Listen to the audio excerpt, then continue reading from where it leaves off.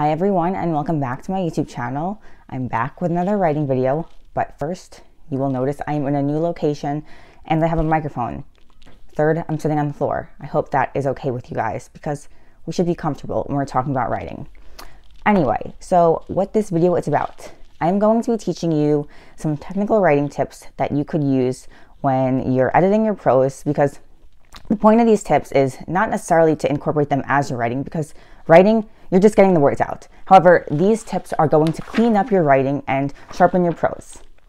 You could use them for your Instagram captions, you could use them for your creative nonfiction pieces, you could use them for academic essays, literally anything. So let's get started. Also, I do recommend watching the last YouTube video first if you haven't already. I know the audio is terrible, but think of my YouTube channel like a syllabus, cumulative. Every video I upload is going to add to the previous one, so you should understand that information before you proceed to the next one. So tip number one is to use stronger verbs for descriptions. Most people go with some form of the verb to be, like saying, Jamie is beautiful. However, a stronger way to say that is Jamie radiated beauty. Now, another example, instead of saying Jamie is different from Becky, you can say Jamie differs from Becky. And you might be thinking that this is such a subtle change, like why does this matter? You don't want your sentences to read like everyone else's sentences. So anyone can say, she is funny, she is nice, she is special. You want to think of unique ways to get your point across. So also, you don't have to say Jamie is inspiring. You could say Jamie inspires me or everyone. And I also like this example because now you know, who does she inspire? Is it you? Is it everyone? Is it the whole town? So pretty much most adjectives, you can find the verb way to say it instead. So try to think outside the traditional she is, was. Okay, my next tip is a little more grammar intensive, so I'll try to explain it as best as I can because I understand not everyone majored in English in college or looked at grammar past middle school. But a preposition is a word that it usually connotates location, like from, in, under, above, of. That's a big one that you'll see a lot. So that's a preposition. You don't want your sentence to contain too many prepositions because they're very clunky and they're going to obscure the meaning of the sentence because you have so many locations and details in it that are not necessary. So fortunately, they are very easy to cut down. The two main tips are to either A, use a contraction. Contractions are your best friend. Or B, make the noun an adjective. So what I mean by that, I will give examples. Don't worry, every tip I give in this video, I'm going to provide lots of examples. But anyway, instead of saying, you have the sentence, I cleaned the junk in my drawer. You can say, I cleaned my junk drawer. So the word junk, that's the noun. And we know a noun is a person, place, or thing. So instead of saying, junk in my drawer, I called it a junk drawer. It means the same thing. So I got rid of the word in and condensed it. Or, like I said, contractions. Contractions are your best friend when it comes to prepositions. You could make the sentence, I cleaned my drawer's junk. Similarly, let's take the sentence, I cleaned the mess in my room. I cleaned my room's mess. So already there we have eliminated the preposition in.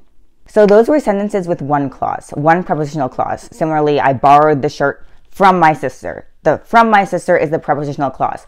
So we changed it to, I borrowed my sister's shirt. However, things are going to get a little trickier now because now I'm going to provide you a long sentence, and this is where too many prepositions really gets ugly. You're going to hear. I wrote it down. I have to read it because I did not memorize this sentence. I went to the convenience store in my neighborhood to buy candy for Jamie. That's 4 prepositions in one sentence. To, in, to, for. That's a lot. And you might be thinking, I went to the convenience store in my neighborhood to buy candy for Jamie. It doesn't sound terrible, but writing and reading is so subconscious that people don't necessarily realize, like if you're not into writing, the way I am, when I read a writer, I can tell you, this, look at what they did here, this sentence is beautiful, I see what they did with this theme and this simile, like I can point out what makes it good. But for someone who's not into reading or writing, they'll read something and they might not think it's bad, but they won't process it afterwards like, wow, that's amazing. So a lot of those little details, they're subconscious. And I think the same for music also. Like, I know nothing about music, but if I hear a piece of music, I'll think it's amazing, whereas other ones, I won't think it's amazing, and I won't be able to tell you why. It's just something about it.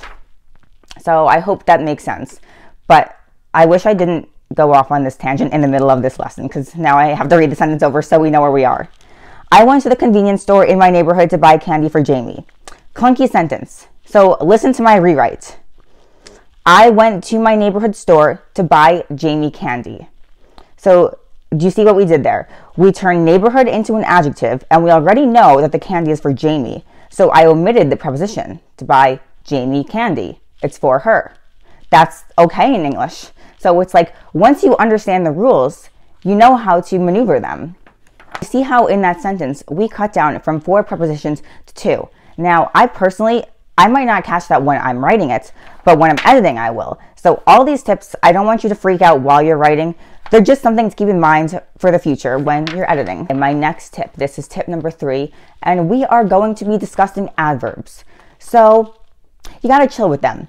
A lot of people use way too many adverbs because they want to be more descriptive. However, you don't need to do that with an adverb. You can do it with a stronger verb. So for example, instead of saying, she angrily walked through the door, why don't you say, she stomped through the door? She trudged through the door. So already we cut out a word and we substitute it for a stronger verb. So I love verbs. That's why the first, first tip I gave, strong verbs. And then you won't need an adverb. Secondly, if you are going to use an adverb, ask yourself if it's necessary, because the verb might be strong. For example, you wouldn't say, she angrily stomped through the door. I'm pretty sure you don't stomp if you're happy. And if you're going to say, she happily kissed him, would there be a reason that she would unhappily kiss him? Because usually kissing is a happy thing. So instead of using an adverb, you can set the scene through the details. Like maybe you could say, she turned away, she glanced to the side and like pulled back, instead of saying unhappy. Because like I said, this is why I said you should watch the creative nonfiction video, because the point there is to paint the picture. So words are telling the story, but you want to use verbs to really show the action and what's happening. And that's why the characters are acting the way they do. Another one, she cried profusely. Let's make it, she wept, she bawled, she sobbed. I think that paints a much stronger image. So my next tip, number 4, is an extension of number 3, because fun fact, adverb, most people assume that it's an adjective that modifies a verb, and that's why they frequently have the word, ly at the end.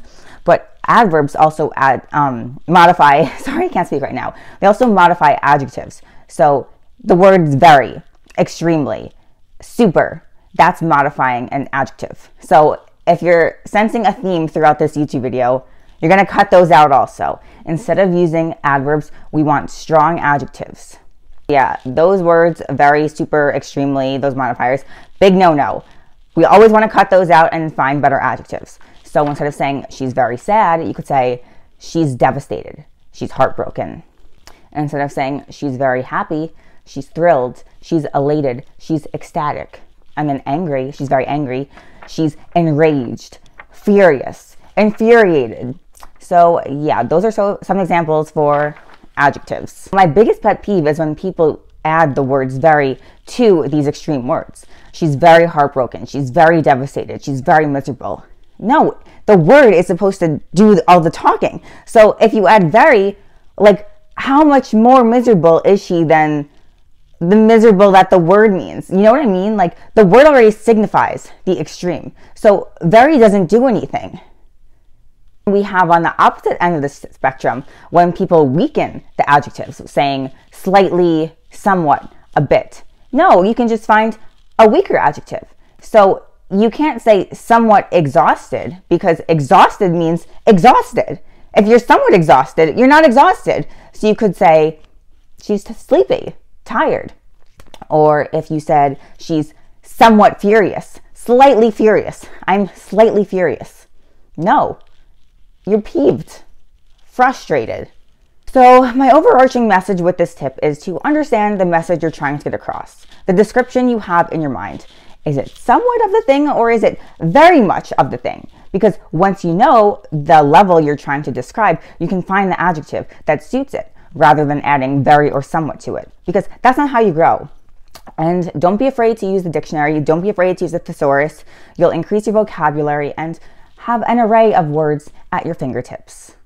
So what you could also do is, if you really want to convey an emotion, you can use a simile. Instead of just saying she was ecstatic, because you want to say she's very excited, so you say she's ecstatic, you could say she was as excited as a kid in a candy store. So that is where the simile comes in. Now, personally, I love similes because I think words only go so far, but when you can give someone a visceral emotion that they can imagine and really understand how heartbroken, excited, elated someone feels, your writing is going to have a lot stronger of a resonation.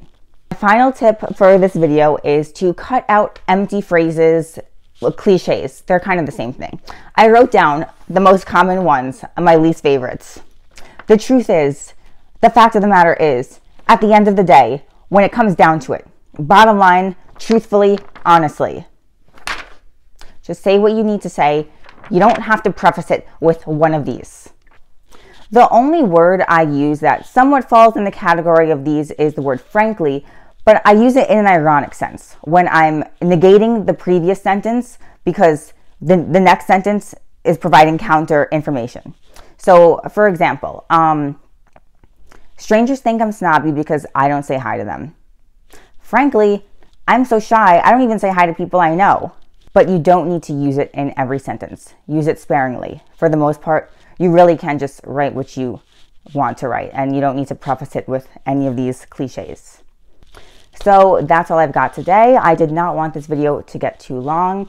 I might do a part 2. I just wanted to keep this video kind of along the theme of condensing. And like I said, when you're doing your first draft, just get it all on paper, because my toxic trait is that I will write a sentence and then go back and reread it, write another sentence, go back and reread it, and that is very time consuming. If you found this video useful, please like and subscribe and comment below what you want to see in the next video. If you have any suggestions for me, I'm willing to teach you guys whatever you want to know.